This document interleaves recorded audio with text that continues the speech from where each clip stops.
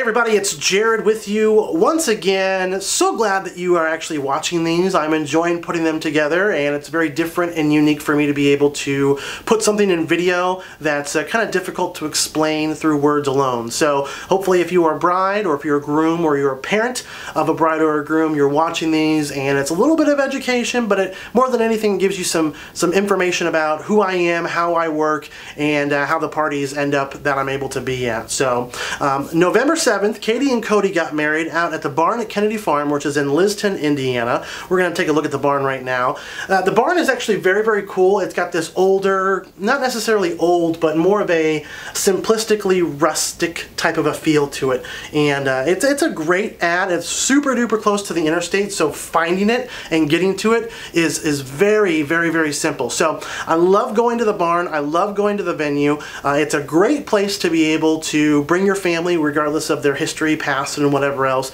and just have a great intimate reception as well as ceremony. There's a few different spots in the back of the venue that you're able to have your ceremony either under the trees or off of the deck or in a more open area. It's very, very versatile, and it's done very, very well. So the ceremony was done once again by my good buddy Dennie.